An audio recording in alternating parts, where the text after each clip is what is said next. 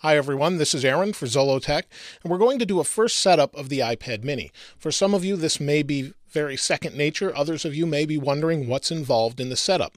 So I thought I'd go through that for you. So we'll turn it on, we can hit the home button or the button on the top, slide to unlock.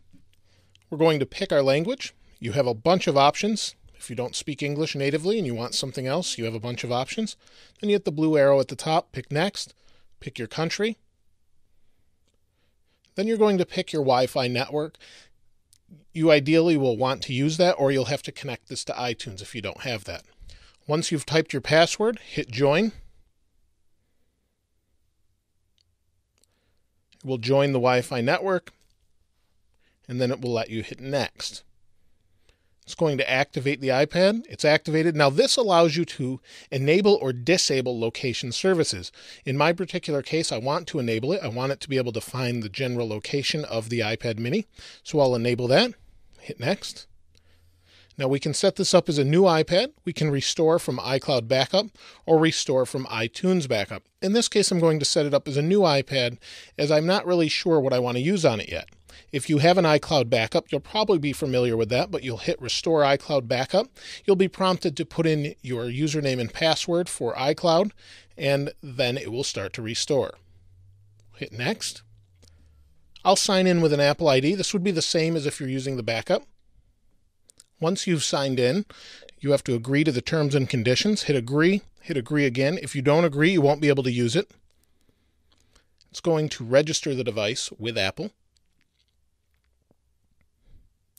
And then it's going to ask you if you want to use iCloud or not. In my particular case, I do want to use iCloud. What it will do will back up my iPad mini. It will also allow it to sync different documents through the cloud. So if I'm on my MacBook and I want to save a bookmark, it will show up in Safari here as far as a bookmark.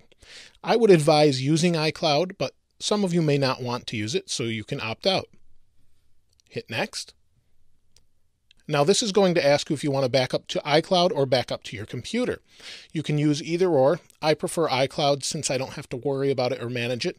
But if you'd rather have the data locally, you can plug it into your computer and back up that way using iTunes. Hit Next. It will initiate that. Now iCloud does come with free storage, but if you use a lot of Apple devices, you should be aware of that already, or you may be. And what you'll want to do is buy more storage if you need it, or if you're just backing up your data, you may not need it. Now this is Find My iPad. Find My iPad will allow you to locate your iPad should you lose it, misplace it, or perhaps have it stolen. It will actually jump on the network or the next time it's on Wi-Fi, or should you have a 3G, 4G version, when it's connected to data, it will allow you to locate the iPad. I like to use it, keep track of my devices just in case. Now this is for messaging.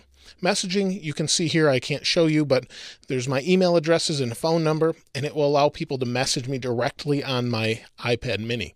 I can either allow that or disallow it, and then select what you want or deselect, hit Next. Now I do like Siri, but you don't have to use voice control. I want to use Siri. Siri allows us to do different things with our voice. And do we want to send diagnostic and usage information to Apple? I don't really want to, so I'll hit Next. And I'm going to register this with Apple. Simply hit Start Using iPad. And we have the home screen. The home screen's quite nice, and you can start from here by adding apps and anything you want. If you have any questions, please place them in the comments below. As always, thanks for watching. If you haven't subscribed already, please hit subscribe. This is Aaron. I'll see you next time.